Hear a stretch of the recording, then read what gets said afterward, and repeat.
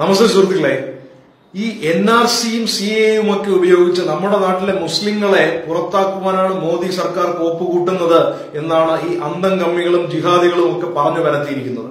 അതിൽ എന്തെങ്കിലും വാസ്തവമുണ്ടോ എന്ന് നമുക്കൊന്ന് പരിശോധിക്കാം. ഇപ്പൊ തന്നെ കഴിഞ്ഞ 5-5.5 വർഷങ്ങൾ കൊണ്ട് മോദി സർക്കാർ ഇന്ത്യയിൽ 1.5 കോടി ജനങ്ങൾക്കാണ് പുതുതായി വീട് നിർമ്മിച്ചു നൽകിയിട്ടുള്ളത്. 2.5 കോടി പുതിയ വീടുകളാണ് വൈദ്യുതീകരിക്കപ്പെട്ടിട്ടുള്ളത്. 7 കോടി സ്ത്രീകൾക്കാണ് പുതുതായി ഗ്യാസ് കണക്ഷനുകൾ സൗജന്യമായി എടുത്തു നൽകിയിട്ടുള്ളത്. 10 കോടിയിൽ പരം ശൗചാലയങ്ങളാണ് നിർമ്മിച്ചു നൽകിയിട്ടുള്ളത്. 18 കോടി മുദ്രാ ലോണുകളാണ് ജനങ്ങൾക്കായി നൽകിയിട്ടുള്ളത്. അതുപോലെ തന്നെ 35 കോടി പുതുതായി ബാങ്ക് അക്കൗണ്ടുകൾ തുറക്കപ്പെട്ടിട്ടുണ്ട് ഇന്ത്യയിലെ ജനങ്ങൾക്കായി. ഇതൊന്നും ജാതിയും മതവും ഒന്നും നോക്കി ചെയ്തതല്ല. അതുകൊണ്ട് തന്നെ ഈ ആനുകൂല്യങ്ങൾ ലഭിച്ചവരിൽ മുസ്ലിങ്ങളും ഉണ്ട് എന്ന് നമുക്ക് നെഞ്ചിൽ കൈവച്ച് തന്നെ പറയുവാൻ സാധിക്കും. അതിൽ നിന്ന് തന്നെ ഇവർ പറയുന്നതിൽ എന്തോ കള്ളമുണ്ട് എന്ന് നമുക്ക് മനസ്സിലാക്കുവാൻ സാധിക്കുന്നില്ലേ? കാരണം ഇപ്പൊ തന്നെ നമ്മൾ ഒരാളെ ഒരു നാട്ടിൽ നിന്നും ആട്ടിപ്പായിക്കുവാനുള്ള പ്ലാനും പദ്ധതികളും ഒക്കെ ഇടുകയാണെങ്കിൽ നമ്മൾ അയാൾക്ക് നമ്മുടെ ചെലവിൽ വീട് വെച്ച് നൽകുകയോ ഗ്യാസ് കണക്ഷൻ എടുത്ത് നൽകുകയോ ബാങ്ക് അക്കൗണ്ട് എടുത്തു കൊടുക്കുകയോ ഒന്നും ആയിരിക്കില്ല ചെയ്യുന്നത്.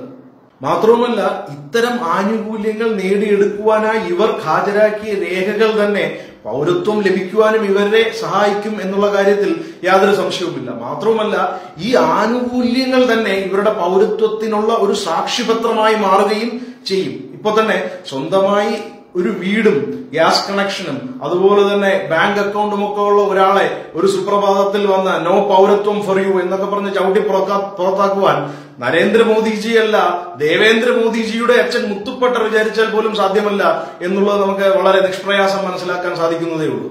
ഇതുപോലെ തന്നെ ഇന്ത്യയിലെ 135 കോടി ജനങ്ങളിൽ ഒട്ടുമുക്കാൽ പേർക്കും ഒരു വിധത്തിലല്ലെങ്കിൽ മറ്റൊരു വിധത്തിൽ ഇതുപോലെയുള്ള ആനുകൂല്യങ്ങൾ അവർ യഥാർത്ഥ രേഖകൾ തന്നെ ഹാജരാക്കി നേടിയെടുത്തിട്ടുണ്ടെന്നും അതുകൊണ്ട് തന്നെ അവരുടെ മനസ്സുകളിൽ യാതൊരുവിധ അരക്ഷിതാവസ്ഥാ ബോധവും ഉണ്ടാകുകയില്ല എന്നുമുള്ള ആ ഒരു ഉറപ്പിലാണ് മോദിജിയും അമിത്ഷാജിയും ഒന്നും ഈ പ്രക്ഷോഭങ്ങൾക്ക് തെല്ലും ചെവി കൊടുക്കാതിരിക്കുന്നത്. അതുകൊണ്ട് തന്നെയാണ് ഈ പ്രക്ഷോഭകാരികൾക്ക് സാമാന്യ ജനങ്ങളെ കിട്ടാതെ അവർക്ക് 500 രൂപ ദിവസക്കൂലിക്ക് ആളെ എടുക്കുകയും അതുപോലെ എട്ടും പൊട്ടും തിരിയാത്ത വിദ്യാർത്ഥികളെ പറഞ്ഞു പറ്റിച്ച് റോഡിൽ ഇറക്കേണ്ടി വരികയും ഒക്കെ ചെയ്യുന്നത്. അങ്ങനെ അന്തം കമ്മികളുടെ ഒന്നാമത്തെ നുണ പൊളിച്ചടുക്കിയ സ്ഥിതിക്ക് നിങ്ങളുടെ മനസ്സിലേക്ക് ഓടിയെത്തുന്ന അടുത്ത ചോദ്യം എന്താണെന്ന് എനിക്കറിയാം. ഇത്തരത്തിലുള്ള ആനുകൂല്യങ്ങൾക്ക് സർവ്വതാ യോഗ്യരാണെങ്കിലും അത് നേടിയെടുക്കുവാനുള്ള രേഖകളോ പാങ്ങോ ഇല്ലാതെ കടത്തിണ്ണയിൽ അന്തിയുറങ്ങേണ്ടി വരുന്ന കോടാനുകോടി ജനങ്ങളില്ലേ ഇന്ത്യയിൽ? അവരിൽ ഹിന്ദുക്കളെ CAA വഴി പുനരധിവസിപ്പിക്കുകയും മുസ്ലിങ്ങളെ NRC വഴി ചവിട്ടി പുറത്താക്കുകയും ചെയ്യുകയല്ലേ നിങ്ങളുടെ പ്ലാൻ എന്നായിരിക്കാം. അവിടെയാണ് അന്തം കമ്മികളുടെ രണ്ടാമത്തെ നുണയും വളരെ പെട്ടെന്ന് തന്നെ പൊളിച്ചെടുക്കപ്പെടുന്നത്. കാരണം കടത്തിണ്ണയിൽ അന്തിയുറങ്ങുന്ന ഇന്ത്യക്കാർക്ക് CAA വഴിയുള്ള യാതൊരു ആനുകൂല്യങ്ങളും ലഭ്യമല്ല. അവർ ഹിന്ദുക്കളായാലും ശരി മുസ്ലിങ്ങളായാലും ശരി. കാരണം CAA വഴി ആനുകൂല്യങ്ങൾ ലഭിക്കണമെങ്കിൽ അവർ പാകിസ്ഥാനിലോ ബംഗ്ലാദേശിലോ അല്ലെങ്കിൽ അഫ്ഗാനിസ്ഥാനിലോ ജനിച്ച ക്രിസ്ത്യൻ, ഹിന്ദു, ബുദ്ധ, ജൈന, പാർസ മതം ഏതെങ്കിലും ഒരു വിഭാഗത്തിൽ ജനിക്കുകയും ഇന്ത്യയിൽ 2014 ഡിസംബർ 31 മുൻപ് കടന്നു വരികയും ചെയ്തു എന്നുള്ള കള്ളരേഖകൾ സാക്ഷ്യപ്പെടുത്തി നൽകിയെങ്കിൽ മാത്രമേ അവർക്ക് CAAയുടെ ആനുകൂല്യങ്ങൾ ലഭിക്കുകയുള്ളൂ. ഇത്തരത്തിലുള്ള വ്യാജരേഖകളൊക്കെ ഉണ്ടാക്കുവാനുള്ള ത്രാണിയുള്ള ജനങ്ങളാണ് ഇവരെങ്കിൽ ഇവർക്കൊരിക്കലും കടത്തിണ്ണയിൽ കിടക്കേണ്ടി വരില്ല. പ്രധാനമന്ത്രി ആവാസ് യോജന വഴി ഒരു വീട് തന്നെ കെട്ടിപ്പൊക്കുകയും അവിടെ ഗ്യാസ് കണക്ഷനും ഇലക്ട്രിസിറ്റിയും ഒക്കെ എടുത്ത് മുദ്രാ ലോൺ വഴി ഒരു സംരംഭമൊക്കെ തട്ടിക്കൂട്ടി വളരെ പെട്ടെന്ന് തന്നെ അവർ പച്ചപിടിച്ചു പോയനെ. ഭാരത് മാതാ കി ജയ് അവർ ഇന്ന് വിളിച്ചിരുന്നേനെ. ശരിയാണ്, ഇത്തരത്തിലുള്ള ആനുകൂല്യങ്ങൾക്ക് അർഹരും എന്നാൽ അവ നേടിയെടുക്കുവാനുള്ള യാതൊരു കഴിവുമില്ലാത്ത കോടാനുകൂടി ജനങ്ങൾ ഇന്നും ഇന്ത്യയിലുണ്ട്. അതുതന്നെയാണ് ഇന്ത്യയുടെ ഏറ്റവും വലിയ പ്രശ്നവും. ഇവരിൽ ഹിന്ദുക്കളുണ്ട്, മുസ്ലിങ്ങളുണ്ട്, മറ്റു മതവിഭാഗങ്ങളുമുണ്ട്. പക്ഷേ അതുപോലെയുള്ള ആളുകൾക്ക് വേണ്ടിയാണ് ഇന്ന് ഇന്ത്യ മോദി സർക്കാർ ഭരിച്ചുകൊണ്ടിരിക്കുന്നത്.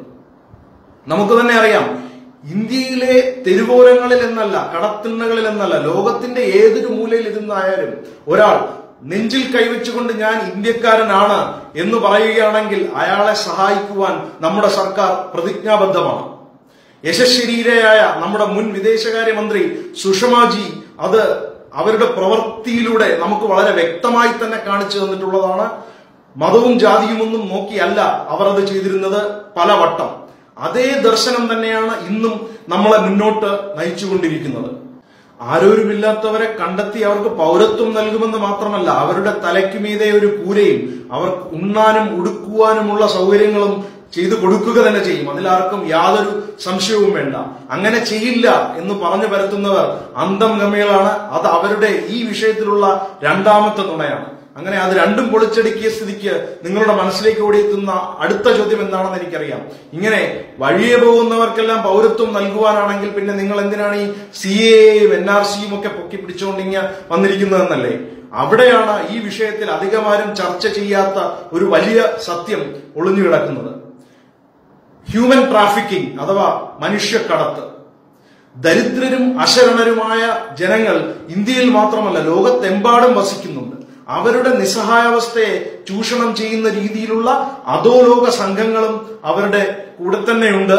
അവർ ഉപയോഗിക്കുന്ന ഒരു ആയുധമാണ് ഇല്ലീഗൽ മൈഗ്രേഷൻ അഥവാ നുഴഞ്ഞുകയറ്റം.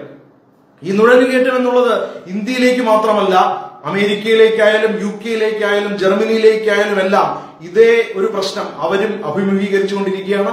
ഇതിലുള്ള ഏറ്റവും വലിയ കോമഡി എന്താണെന്ന് വെച്ചാൽ ഈ രാജ്യങ്ങളിൽ തന്നെ തദ്ദേശീയരായ രാഷ്ട്രീയക്കാർ ഇത്തരത്തിലുള്ള നുഴഞ്ഞുകയറ്റക്കാരെ കൈപിടിച്ച് സഹായിക്കുവാൻ മുൻപന്തിയിൽ തന്നെ ഉണ്ടാകും. മാനവികതയും മനുഷ്യസ്നേഹവും ഒക്കെ എന്നാണ് ഇവർ പറയുന്നതെങ്കിലും ഇത്തരത്തിൽ വരുന്നവരുടെ ഒരു വോട്ട് ബാങ്കാണ് ഇത്തരത്തിലുള്ള രാഷ്ട്രീയക്കാരുടെ ലക്ഷ്യം. അമേരിക്കയിൽ ഇത്തരം കൂട്ടിക്കൊടുപ്പുകാർ ഡെമോക്രാറ്റിക് പാർട്ടി എന്നാണ് അറിയപ്പെടുന്നതെങ്കിൽ ഇന്ത്യയിൽ അത് കോൺഗ്രസ് എന്നും കമ്മ്യൂണിസ്റ്റ് എന്നും ഒക്കെ പല വകഭേദങ്ങളിലുണ്ട് എന്ന് മാത്രമേ ഉള്ളൂ. സ്വന്തമായി നാടിന് വേണ്ടി യാതൊരുവിധ കാര്യങ്ങളും ചെയ്യുവാനുള്ള പ്ലാനോ പദ്ധതികളോ ഇല്ലാത്ത ഇവർ മറ്റു പാർട്ടികൾ ഉണ്ടാക്കിയെടുക്കുന്ന സമ്പൽ സമൃദ്ധി പുറത്തുള്ളവർക്ക് വച്ചു നീട്ടി അവരുടെ വോട്ട് നേടി അധികാരത്തിലെത്താം എന്ന് വ്യാമോഹിക്കുന്നു. ആ വെള്ളം അങ്ങ് വാങ്ങിവെച്ചേരെ എന്നാണ് അമിത്ഷാജി ഇവിടെ പറഞ്ഞിരിക്കുന്നത്. CAA-യും NRC-യും നടപ്പിലാക്കുന്നത്. അതുകൊണ്ട് തന്നെയാണ് ഈ കമ്മികളും കൊങ്ങികളും ജിഹാദികളും എല്ലാം വലിയ വായിലെ നിലവിളിച്ചുകൊണ്ട് മുന്നോട്ട് വന്നിരിക്കുന്നത്. നുഴഞ്ഞുകയറ്റക്കാർക്ക് തടയിടുവാനായി നമ്മൾ അതിർത്തിയിലെമ്പാടും സൈനികരെ വിന്യസിച്ചിട്ടുണ്ട്. എന്നിട്ടും ഇന്ത്യയിലേക്ക് നുഴഞ്ഞു കയറുന്നവരെ പിടികൂടുവാനായി നമ്മൾ അർദ്ധസൈനികരെയും പോലീസിനെയും സജ്ജരാക്കിയിട്ടുണ്ട്. അവർക്ക് അത്യാധുനിക ഉപകരണങ്ങളും മറ്റു സജ്ജീകരണങ്ങളും ഏർപ്പെടുത്തിയിട്ടുണ്ട്. പക്ഷെ അതൊന്നും പോരാ. അവരുടെ കരങ്ങൾക്ക് ശക്തി പകരുവാനായി നമ്മുടെ നിയമ സംവിധാനങ്ങൾക്കും നിബന്ധനകൾക്കും പല്ലും നഖവും ഉണ്ടായേ തീരൂ. അവ കാലാനുസൃതമായി പരിഷ്കരിക്കപ്പെട്ടേ മതിയാവും. അതുകൊണ്ട് തന്നെയാണ് ഈ വിഷയത്തെ അത് അർഹിക്കുന്ന തന്ത്രപരമായ പ്രാധാന്യത്തോടുകൂടിയും ദീർഘവീക്ഷണത്തോടുകൂടിയും നമ്മൾ CAA-യും NRC-യും നടപ്പിലാക്കുവാൻ മുന്നോട്ട് വന്നിരിക്കുന്നത്. അന്തം ഗമ്യങ്ങളെ 2 ബസ്സിന് തീവച്ചെന്നോ 4 ട്രെയിനിന് കല്ലെറിഞ്ഞെന്നോ ഒക്കെ കണ്ട് നമ്മളങ്ങ് പേടിച്ച് പിന്മാറും എന്ന് വിചാരിക്കുന്നവരോട് എനിക്ക് ഒന്നേ പറയാനുള്ളൂ. നിങ്ങൾക്ക് BJP എത്തരത്തിലുള്ള ഒരു പാർട്ടിയാണെന്ന് അറിഞ്ഞൂടാ. അമിത്ഷാജി എങ്ങനെയുള്ള ഒരു നേതാവാണെന്ന് നിങ്ങൾക്ക് അറിഞ്ഞൂടാ. മോദിജി എത്തരത്തിലുള്ള ഒരു മഹാസംഭവമാണെന്ന് നിങ്ങൾക്ക് അറിഞ്ഞൂടാ. അതൊക്കെ പഠിച്ചിട്ട് വന്ന് വിമർശിക്കൂ സുഹൃത്തെ എന്ന് മാത്രമേ എനിക്ക് നിങ്ങളോട് പറയുവാനുള്ളൂ. എനിക്കിനി പറയുവാനുള്ളത് രാഷ്ട്രീയമേതുമില്ലാതെ ഇന്ത്യയെ സ്നേഹിക്കുന്ന മലയാളികളോടാണ്. നാളെ നല്ലൊരു അവധി ദിവസമായിട്ട് നിങ്ങൾ വെയിലുകൊണ്ട് മുഖം കറുപ്പിക്കുവാനും അതുപോലെ ചൂടടിച്ച് വാടി കരിയുവാനും ഒന്നും പോകരുതേ. നിങ്ങൾക്ക് താല്പര്യമുള്ള വ്യക്തിപരമായ ഉപയോഗപ്രദമായ എന്തെങ്കിലും പ്രവർത്തികളിൽ ഏർപ്പെടൂ. ഇന്ത്യയുടെ ജനാധിപത്യവും ഭരണഘടനയും ഭാവിയുമെല്ലാം ഇതുവരെയുള്ള 70 വർഷങ്ങൾക്കും എത്രയോ മെച്ചപ്പെട്ട രീതിയിൽ ഇന്ന് മോദിജിയുടെ കയ്യിൽ സുരക്ഷിതമാണ്. 21ാം നൂറ്റാണ്ട് ഇന്ത്യയുടേതാണ്. ഇത് ഞാൻ പറഞ്ഞതല്ല, ലോകത്തിലേക്ക് വെച്ച് തന്നെ ഏറ്റവും വലിയ സംരംഭകനായ ജെഫ് ബെസോസ് പറഞ്ഞതാണ്.